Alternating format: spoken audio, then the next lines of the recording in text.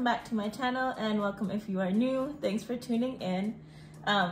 We just did a video in the same spot, but we switched seats. This is my better angle, guys. So this video, we wanted to talk about some of the major things we've learned in our early 20s. We are both over 25, closer to 30, so we're getting old. Yeah, so and then I kind of broke it. We're breaking it down into two topics. So we'll talk about what we've both learned, you know, about work and money, and then about relationship and friendships. So I will start off. I mentioned in my last video, but I am a disability case manager. I work in insurance. Currently, I've been actually doing this job for 4 years. So most of my early 20s, I started off in my actual field doing child protection services, and it was a nightmare. I quit. It was the first job I ever actually quit, and like because I couldn't do it or because I really needed to leave versus like I moved or something like that. What are you?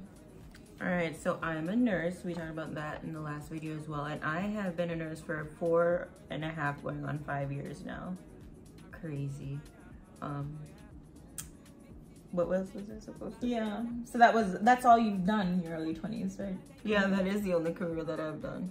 Okay, so 3 things I think I've learned in my early 20s and even currently about work is that your job or career, whatever you label it is, does not define you.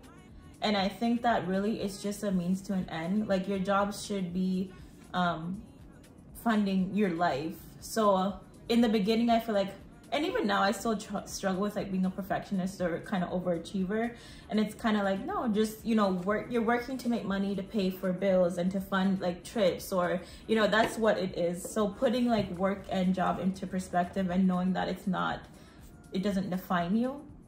The second thing that I have learned is that, you know, work-life balance. So, and this is hard because it depends on what kind of job you had. And honestly, I would say my work-life balance has just actually now been changing more recently. Again, it's about perspective, putting, you know, work in perspective, but also like don't let your job consume you. Make sure that you are scheduling time for family, for friends, for exercise, health, you know, learning other things. And then, yeah, and then my last tip or what I've learned is kind of similar, but lifestyle, a healthy like work lifestyle is important. And I mean to say, like, if you're working a job, like I just mentioned, my first job, and you have to quit, quit, you know, make an exit plan and leave, because I literally had to have physical symptoms of breaking out in hives before I left my first job. So, and that goes to say with being, you know, a perfectionist and overachiever, I've learned in my early 20s that, like, I'm not gonna die and have... For the job, they'll replace you. I'm not, and they will replace you, like, the next day. So, know when to walk away. Know when, like, if you have to leave a job, walk away and feel good about it and know you're doing something good for yourself. For yourself. That's good. Okay, so mine are kind of similar. I promise we did not tell each other before, but... First, I said this was kind of centered towards starting your career. I said give yourself grace. Because, you know, when you're starting a new career, you kind of like, you want to go in, what do they call it, guns blazing. But you're going to have to learn, especially as a nurse. You know, you're a rookie until you learn what you need to learn. So give yourself grace. You're not going to know everything. It takes time. My second one is if you're unhappy, it is okay to leave. I like what you said, though, about like an exit strategy. Like, you never want to just like don't show up again. I know it's like 2 weeks notice. Some jobs even want like a month now. So, but make sure you leave with good standing. Yeah, because you might need them for a reference. Yeah, but a lot of people get stuck in a rut and feel like they can't leave. Oh, this is my first big girl or big boy job. I don't want to leave. But if you're unhappy, it's okay to explore other options. And then my third one is I said show up for yourself in your personal life, so that way you can show up in your work life. That's good. Kind of some of the same stuff you were talking about, like things that make you happy outside of work, exercise, health. Because your attitude, you know, it affects how you are at work as well. And yeah, exactly. That's actually really good. So then we'll just move on to money. Ooh, the fun stuff, guys. Money, and Lucy business, this, you know. I know, Lucy and her budget, guys. I do budget all the time. I should have went into accounting. She should have. She likes the budget, y'all. I do. So, and that's my first thing I learned is to budget, the importance of budgeting, and, you know, just being very aware of where your money is going, subscriptions, all that type of stuff. Like, have a real budget, and make sure, my second tip is, you know, that you're living below your means. In the beginning and when I was in between jobs, I was paycheck to paycheck. And sometimes I still feel that way because, you know, there's inflation in 2023. But for the most part, like, because I've been able to budget and live within my means, I'm able to travel. I'm able to, you know, there's not a lot of needs. I'm going without any needs. All my needs have been met. Thank and God. Yeah, thank God. I'm grateful for it. And most of my wants too. There's not like I can say right now in my life there's something I really, really want, and because of money I can't have it. So, well, a house.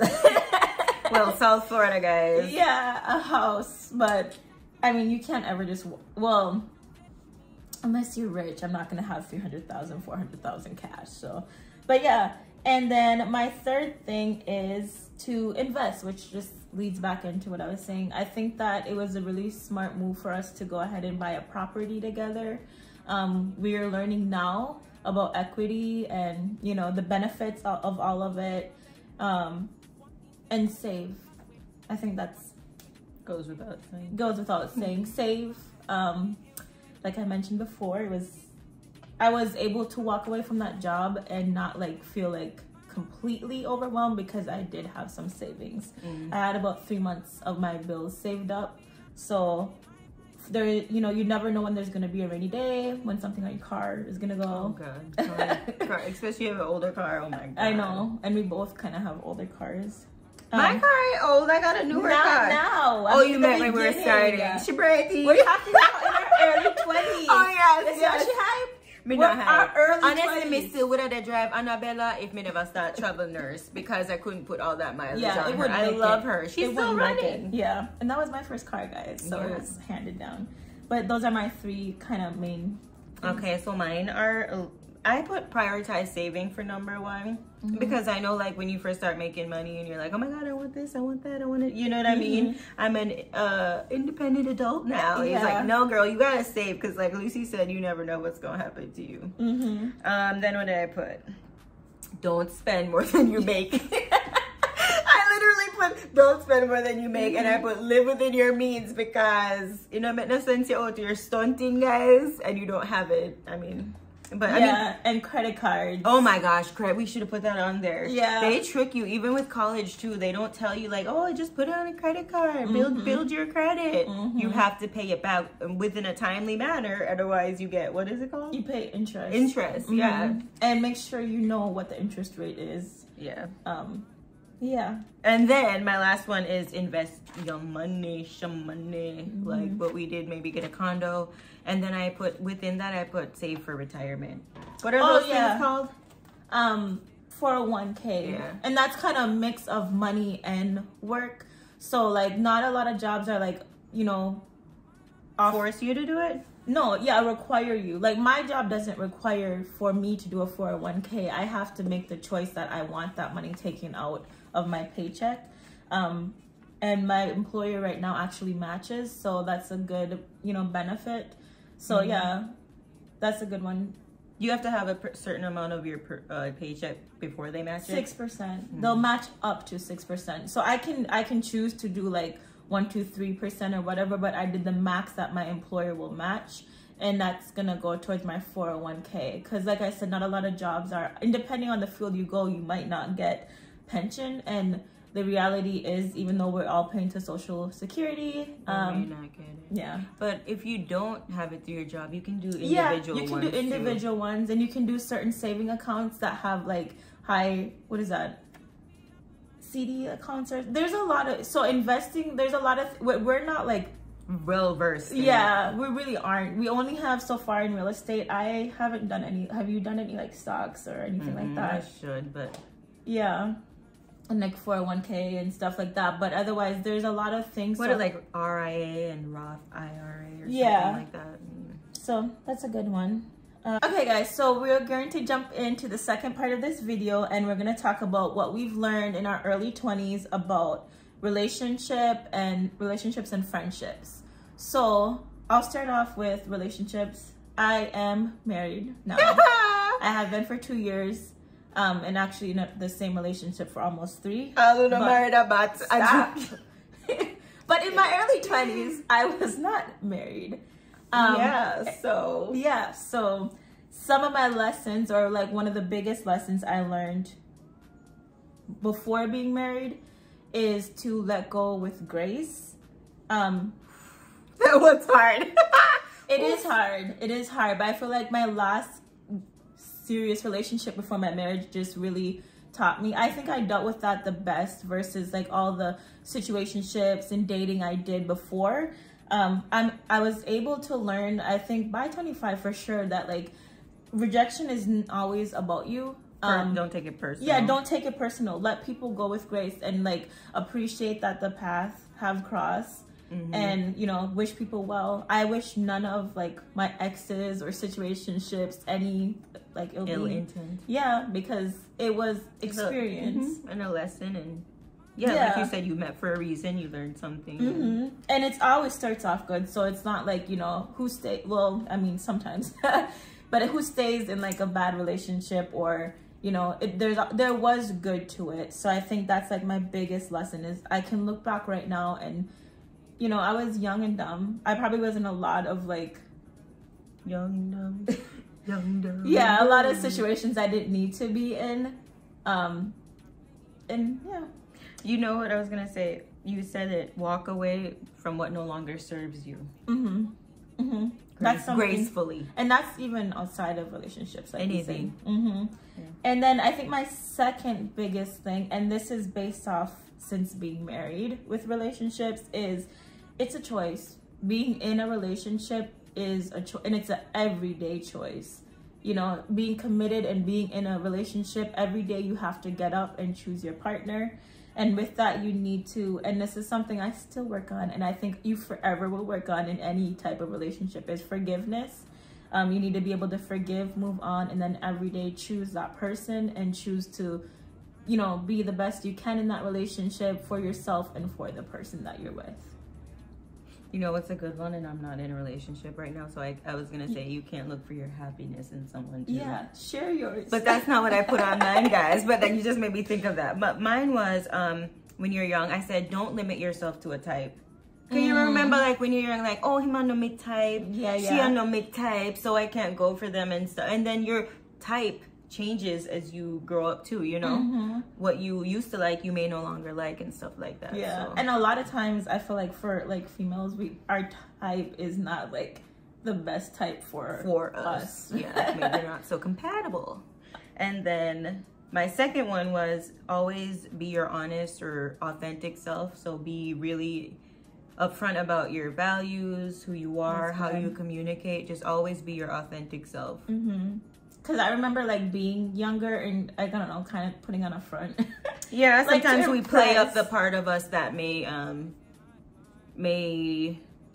attract somebody more. Yeah, like this. Say you and someone has something in common, you play it up more or something like that. And it's best to just be your true self. Just be real. Because it's gonna come out, and then you know you need to know if you're not person really vibe. Yeah.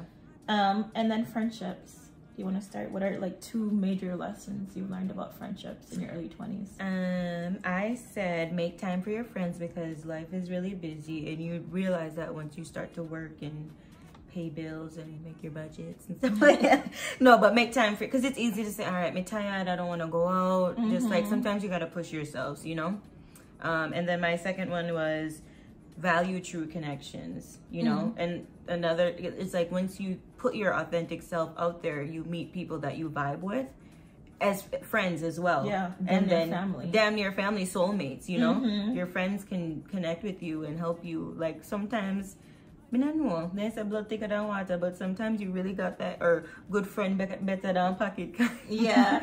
So that's I kind of on similar to that, I said, well, kind of quality over quantity. Ooh. I think like in my early 20s, I grew apart from, I feel like when I was in my late teens, early 20s, I thought I have like a ton of friends. And a lot of my friends were like, we've grown apart, and some I would probably consider more of like, you know, associates or people I may see here and there and talk to, but not like my friend. I have like a few like core. Same. I like that. I think that's kind of what I was trying to get to with my second point. Like the value, quality, value quality friendships. Because, you know, friends are going to be there sometime more than family will be in your early 20s in life. Yeah, especially if you, like us, we moved away from family, you know what I mean? So, yeah. And then, I guess it's kind of like the first one for my relationships, but also, you know, you're going to grow apart from like college friends, high school friends, and be okay with that and not take it personal and not, it's like when you start working and, you know, grinding and you're in everyday life, it's hard to keep up with people. And some people move. Like I have friends that have moved, you know, across the world, or, you know, and like she was saying, which is really important, people's values and lifestyles can change.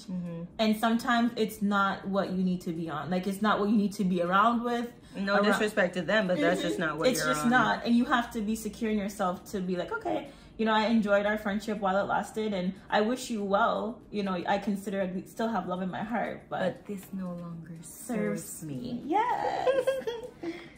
So, and then this last part of the video is any like tips. I have 3, but you can just share. I have 3 lessons and tips for your early 20s, or what I learned now looking back, right?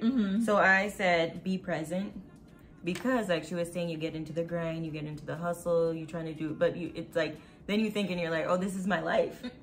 You look up, like, I can't believe she was saying we're over 25. Like, I can't believe, like, you know what I mean? Yeah, it goes by. Yeah, so be present. Like, actually live your life while you're trying to do all you're trying to do, you know? My second one is, it's okay to not have it all figured out. I feel like society and people are pressure just kind of like, oh, we need to have this and that by the time we're 30. So I feel like we have that mindset in our young 20s. We have to figure it out. We have to know where we want to live. We want to work and it does kind of ruin it, because it's like it plays into not being present. Because it's like you're always trying to work towards something and not really enjoying what you've already accomplished. Achieved and all that, for real. And then my last one was make time for things and people that you find important to you, because life is short. You never know what's gonna happen. Yep. Death kind of becomes real. I don't know if it's like during high school, like I might have like lost like relatives, and we've, you know, experienced death in our family, but you lose friends like to death and family members, and it's I mean necessarily not only death as well, because like you say, you don't know how long someone's gonna be in your life, for as far as like this season, you know, so like I value the friendships or the things that I have done in the past, because I may never get to do it again, or you know what I mean, and things like traveling, whatever. Make time for what makes you who you are. So my 3 biggest is to invest in God always. That's a good one. You have to have spirituality. Yeah, your religion, your spirituality, whatever, you know, God comes first. And that's like with anything that you do in life. And I think you realize, for me personally, I realized, like, I've always, you know, believed in God and everything, but as a young adult, you're tried. Oh yeah. There's a bunch of trials that you're gonna have to go through. And I just feel like having my faith in God has really pulled me through some of the hardest times of my life, which some of the hardest times of my life have been my early 20s. Because I feel like, you know, bad things happened when we were teens, but we're overly emotional sometimes, or, you know, we still are not paying for bills.